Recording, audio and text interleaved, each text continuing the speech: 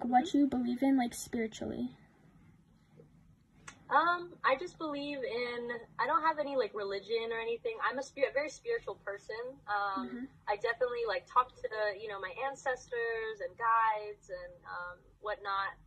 But I don't have a religion, so I don't really like labels or anything, so I don't call myself anything, but I love tarot cards and astrology and numerology. I love like talking to healers and psychics and people who are just like really in tune with the other world. So, and I like learning about different cultures and different, you know, different types of spirituality that people believe in, and just seeing what resonates with me and learning from that. So I like learning. I feel like learning about everything is really helpful, but yeah, I believe in, I guess, like, I believe that God is like this energy that connects us all. It's kind of like the glue. So like whatever the glue is between all of us and the glue that keeps the universe going, I think that's, whatever that is probably God. So I don't know. And